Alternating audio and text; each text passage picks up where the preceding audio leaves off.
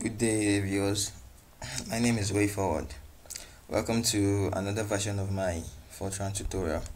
And today's tutorial will be working on the do while loop. So on the previous tutorial, I talked about the do loop.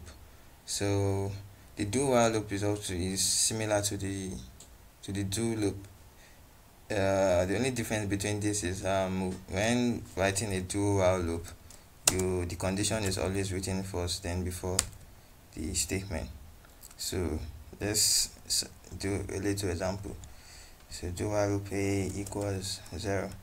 So do while loop should be in a bracket a is less than 10, then a equals to a plus 1, then print comma a, then end 2. Always remember to end the 2. So in this program, we actually want the program to print out numbers from 1 to 10.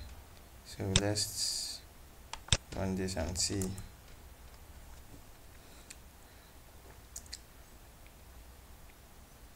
So this is the output the program has printed out, 1 to 10. So maybe we actually want to print out an even number, then we can then change this to 2, and let's see.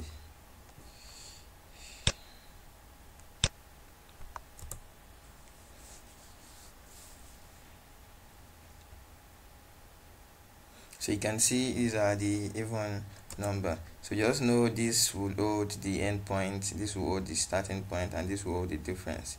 So let's make this a little more interesting. Let's assume we want to accept or want to perform a little operation in the do loop. Let's say we just want to accept a value.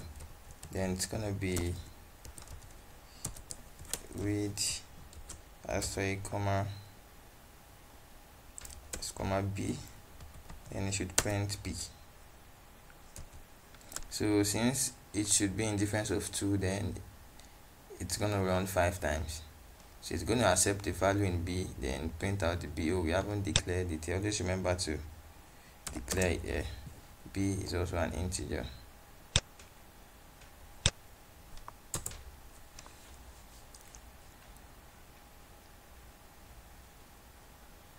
So it is blinking for us to input. Let's say the first one is 4. It print out 4. 8, 9, 0. It should be 5 times 2. So that's just how you can decide to do whatever you want to do in between this and then the end to. So that's that about today's tutorial. Thank you for watching.